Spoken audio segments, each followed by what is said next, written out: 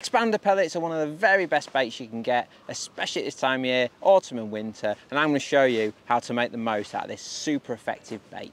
Now, welcome back to the channel everyone, and thanks everyone who's watched lately. Don't forget to like and subscribe on this video. It's free, get it done. Subject today, micros and expanders. More importantly, the expander pellet fishing. Now, all summer, all year, I've been hard pellet mad. But expanders come into their own at this time of year. We're talking autumn, we're talking winter, and these tips should help you catch loads more fish. Now, for full disclosure, all of the tips are going to be at the front end of this video.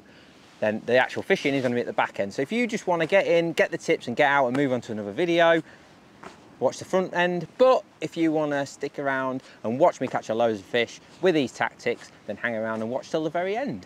Now, firstly, the expanders themselves. 4mm or 2mm expanders at this time of year will get you loads of bites, whether that's skimmers, whether that's F1s, whether that's carp. 4mm more for carp, 2mm are magic when it comes to skimmers and silverfish, but if I just wanted to pick one size, 4mm would be it. Pro expanders, you can't go wrong with pro expanders. You've seen these little tubs before, I've shown them on the channel. They're perfect for doing your pro expanders. I get them off Amazon, absolutely perfect. Just little, I don't even know what I put into Amazon to find them. Just screw top lid pots I think I put in. They're perfect for this though. Get one of the deeper ones. You don't want them little skinny ones because pro expanders need plenty of water. Put a few in the bottom, cover them with nice cold water, leave them overnight and they'll be perfect. In here I've got more than enough. Just a palmful goes a long way with expanders, and those beauties will catch me loads of fish. They're a lovely robust pellet, absolutely fantastic. They catch loads of fish and they sink, so we're going to catch loads of them. Now, without a doubt, the best feed for expander fishing are micros. Now, these are just fishery micros, quite dark in colour actually. They're the latest sort of batch, they're quite dark in colour. But the important thing is how you prepare them. Get to the bank, do them as soon as you get, like I've come to Shrewsbury Valley today, popped in the shop, got some fishery pellets, I've filled the tub up, that's a pint tub, covered them with water and I've just left them. Set up the rest of my stuff, done my bit of filming, set my rigs up. And here we are about 40 minutes later and they've had plenty of time. If you can get your pellets before that, the longer you do them, the better. So if you can do them the night before, pop them in the fridge, even better. But micros are the best feed. So we've got two things there that are gonna get us loads of fish. So let's have a little look at the rigs, let's have a look how we're gonna feed them, and let's have a look how we're gonna plumb up, because they are the important things when it comes to expander fishing. Next thing when it comes to expander fishing is the rig, and the rig is really important. It's very simple, but it's important to get it right, because expanders by their very nature are very buoyant bait, so there's no actual weight in the hook bait to register on the bristle, so your rig and your shots need to do all the work for you. A fish can pick an expander up and it might not even register on that bristle if you don't have your rig set up right, so it's important to do so. Let's start at the top end. We've got a nice short line between pole tip and float. I'll explain about lifting later when we actually get fishing, how important it is to just lift into those bites so your bait doesn't come off. Having a short line will allow you to do that. I've got some back shot. I always fish with back shot as a matter of course, but very important. I've got a bulk of 3 in the middle there, but I will happily stagger them. I did a video recently where I had them staggered and people were like, wow, wow, wow. But Alan Scotton showed me that years ago, and it's brilliant for soft pellet fishing where you need to be right over the top of your float, lifting up into those little indications, keeps that line tight, and it's particularly effective on windy days when you can't use such a short line. Float choice, nice and simple. I've got a Cypri, I've got a 4x12 on. It's exactly 3 foot deep where I'm fishing. I could use a 4x14, but a 4x12 is quite nice. We are sort of getting into that autumn, it's November now, so fishing with a little bit more delicacy doesn't hurt, and a 4x12 is about right. It's got a 1.7mm bristle. I can dot that right down, it should fish perfect. So I'll show you how important it is to dot that float down when we get fishing. Now I've plumbed that up to the bristle. I've not plumbed it up to the bottom of the body like I normally do. When I'm fishing expanders on a hard bottom, I know I'm fishing on a sunken island out there, it's a hard bottom, I want to fish as accurately as possible. So as soon as a fish touches that expander, I know about it. So onto the shotting, and this is the important part. You can use all sorts of fancy shotting patterns, but when it comes to expanders, you need the shot to do the job of registering the bite on the float. So all of my shot is down this bottom end. So I've got a little short 4-inch hook length, and I've actually got a number 10 stot on the hook length, so it's nice and kind on the line, and I can put it a little bit closer to the hook if I feel like I'm not seeing the bites. But about 3 inches from the hook is about right. It's a nice compromise between getting too close to the hook and not close enough. And then the rest of the bulk shot is just staggered slightly above it, so a centimetre apart, that's all. But everything is down this bottom end. Everything's very direct. I'm setting a little trap of pellets. I'm fishing exactly dead depth, which I'll show you how to plumb up in a minute. And I'm lowering it right on that little pile of pellets and I'm waiting for a bite. I'm not interested in watching the pellet fall through the water or anything like that. I'm just trying to present my bait as quickly as possible over that little pile of pellets, and that is it. The next thing is how we're going to feed these pellets, so that's the next tip. So the thing about micro pellets is they're tiny, so catapulting them out is pretty much out of the equation, and all of our bait is going to be delivered through pole pots today. Now, it comes as no surprise that you need to use several different pots, maybe throughout the day, but certainly throughout the seasons. So when it's really cold, or even today where I know there's a lot of fish, this tiny little guru pot might just be enough bait to keep the fish interested. But if I'm not getting any fish in my peg, I feel like I need to, and maybe I'm catching too many small fish and I feel like I need to up the bait, I'll use something like this small Preston one. And then on a real red letter day, I might have to go up to this sort of medium guru. But the 3 different pots that I've got there just give me 3 totally different options, and this tiny little one, although it looks minuscule and hardly holds any bait, on venues like this where there's plenty of bites and cold water, it can be enough to get you the bites. All I do is cut some holes around the bottom. It allows the pellets to come out of the pot dead quick. But for your feeding, get yourself 2 or 3 different size pots and work through the pots throughout the day. Now you may be thinking, why don't you just use the medium one and only put a little bit of bait in the bottom? Well, I find it quite hard to regulate myself. I like to load the pot up the same every single time. So if I use a small pot, like a tiny little one like this, I know that if I fill it up, it's the same every single time. Whereas if I was to use that amount of pellets in a bigger pot, sometimes it wouldn't be quite right. I wouldn't be able to press them in the same so that they clump out. I just find it hard to regulate myself with a bigger pot. Now there's 2 ways of feeding the micros. Once you've got your pot sorted, whether to use an open pot or a sprinkle lid. Now sometimes in the winter, just clumping them in like that, most of the times of the year in fact, is the best. Filling your pot up, giving it a nice little press, and then potting them in one go can be the best way. It gets the pellets on the bottom nice and quick, and then you can present your bait over it. However, some days you might need to feed, say you're fishing in the middle of winter and it's hard conditions and you're trying to eke out every F1 or every small carp, you might need to just repeat the process over and over again. That's where sprinkle lids come in, so you can get a nice little bit of bait in there, cover it up with a sprinkle lid, get out to the spot, sprinkle out 7 or 8 pellets, wait a few minutes for a bite. If you don't get one, sprinkle a few more in. Don't get one, sprinkle a few more in, and it just allows you to keep a few pellets fluttering through.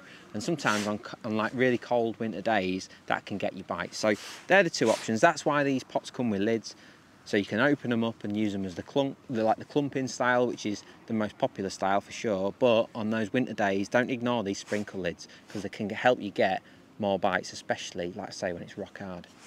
Okay, so we've got our rig sorted, got positive bulk down rig. Now the next thing is how we're going to plumb it up. Now I'm looking to try and plumb up to the bristle.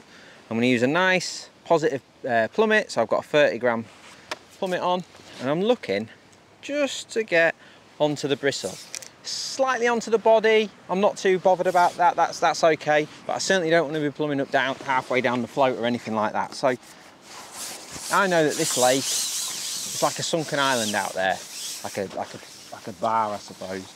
Now I'm just going to try and fish on top of that, nice and accurate. You see that? See, that's just getting there. Look, you see?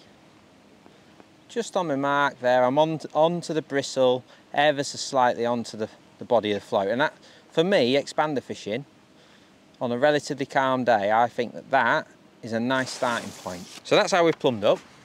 Let's see if we can catch a few fish. Now, pellets are very instant.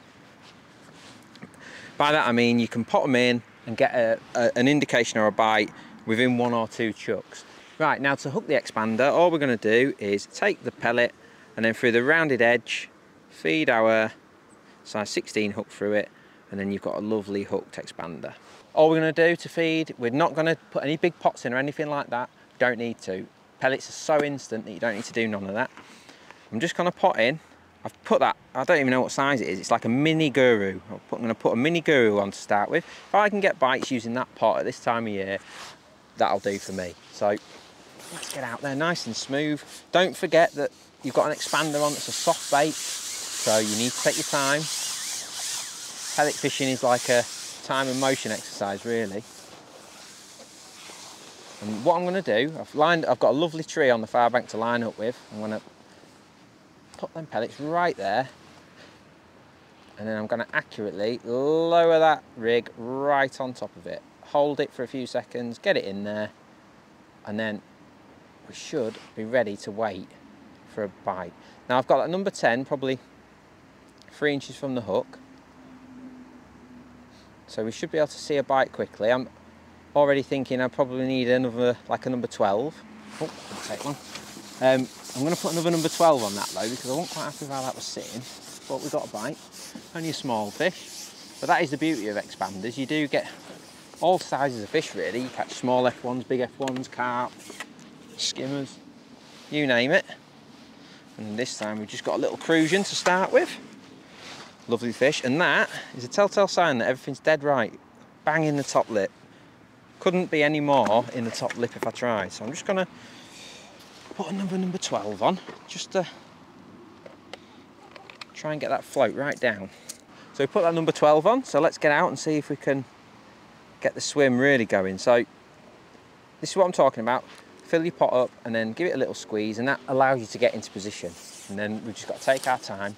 And like I say, I spent a lot of my teenage years, I'm 36 now, so I'm showing my age, but a lot of my teenage years, micros and expanders was the bait that we all used, and some matches I never used to take anything else, and that was even in the summer.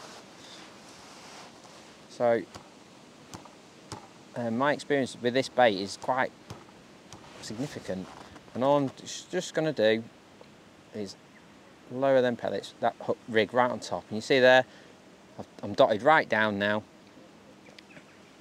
and I'm waiting for a bite. Now, little tiny indication there. Now it's important, the next key thing to talk about is how you strike. Now the last thing you want to be doing is striking that pellet off. You just don't want to be doing it. So we want a nice little lift, and it takes a bit of getting used to if you've never done it before. You're just trying to lift the float almost out of the water, and then if you don't hit the bite, lower it straight back down again. Again, top lip. Crucians are ravenous. 4mm pellet. And that is as simple as it is really. We can up the bait using our pots. But for now, we're just going to stick with this because we've gone in, we've had 2 bites, and it's all about time and motion now. You see, I'm not worried about fishing like on the drop style or anything like that. Don't need to worry about that. The 4x12 feels about right. Get your pellets in first. Your micros, put them in there, and then get your rig right on top of them, and we're right ready to go. And once you get it going, there, that's what'll happen. That's perfect. That is. You've lowered in, you wait a few seconds, and you get a bite. That is when micros and expanders are at the best. That's what happens. You'll get quick bites and quick action, and granted they're only small F1s and stuff, but often that is what you're catching on micros and expanders. You know, you're catching stockies, you're catching smaller F1s. That is oftentimes the fish you're catching. Not saying you don't catch big mama F1s, but you know, it is a method where you do get lots of bites. So we'll just plug away with this for a bit.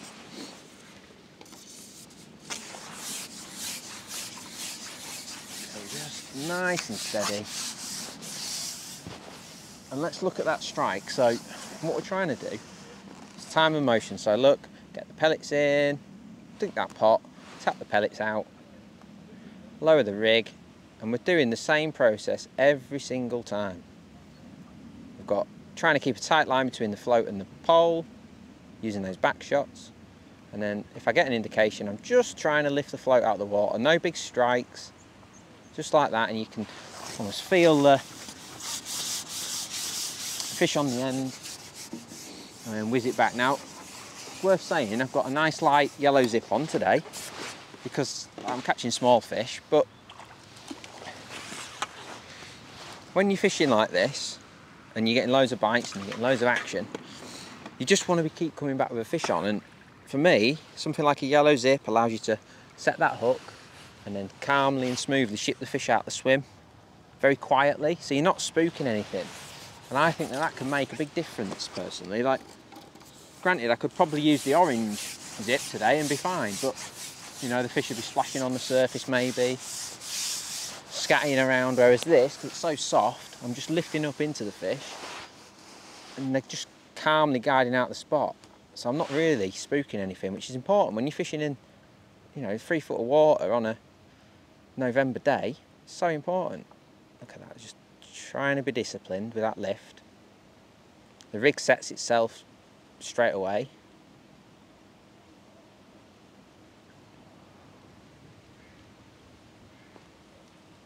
Now bites this chuck, might be a better fish in the area. See, I'm just trying to be, and I'm just sort of guiding the pole out the swim.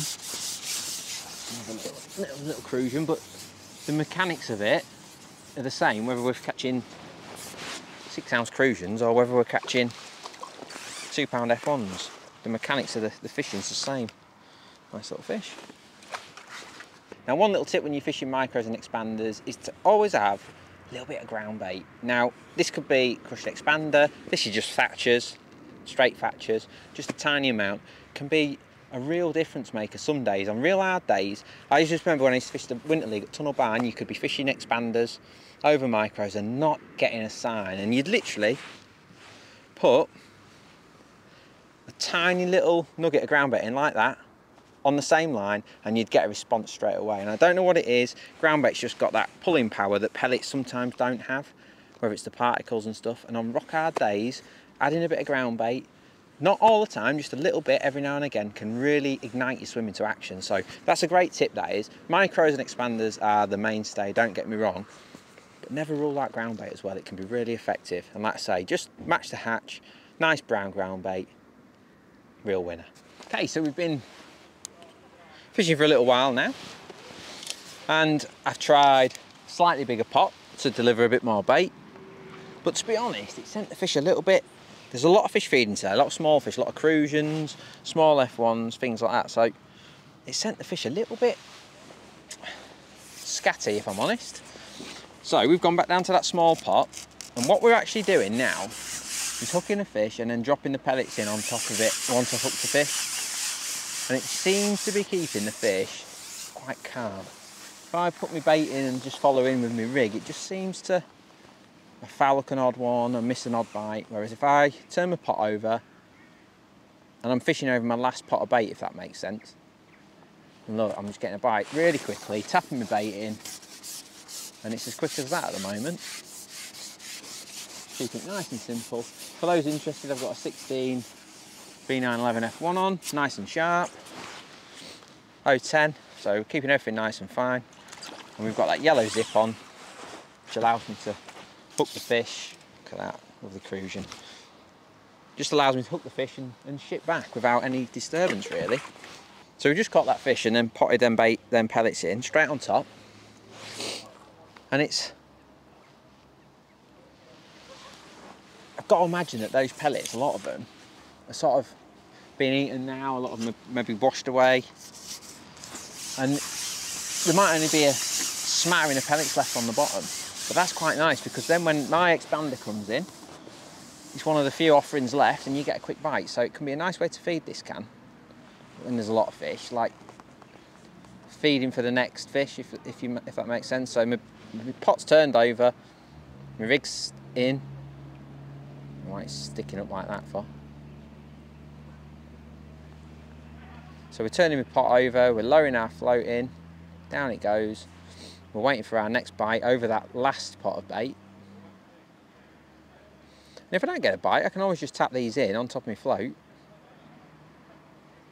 But like I keep saying, less is often more when you're fishing with micros and expanders.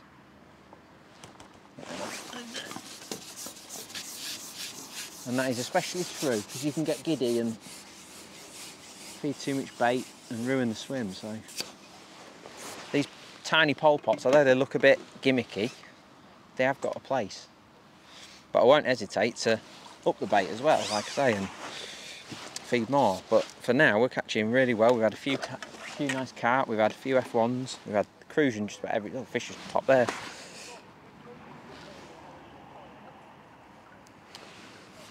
Yeah, so we've just found like a nice little routine, and I think we'll catch one more and that'll do us, because it's been a nice little session. Got plenty of fish. And then we'll have a look at, yeah, we've had a nice little session, plenty of bites. Hopefully you've got some tips there on for expander fishing, because it is simple. There's just a few key elements, and I think in this day and age of hard pellet fishing and other baits, this little simple method can be ignored, and especially this time of year it can be so effective and simple and cheap. And a pint of micros go an awful long way, and a few little poundful of expanders. So, though they're not massive fish, we've got nice balanced tackle on, we can have a lovely day's fishing. Simple baits. Everyone's going to be hooked in a top lip like that because we've plumbed up perfect. We've got that last dropper right near the hook. Fantastic way of fishing. Hopefully you enjoyed that. Don't forget to like and subscribe. And we'll see you again on the very next video.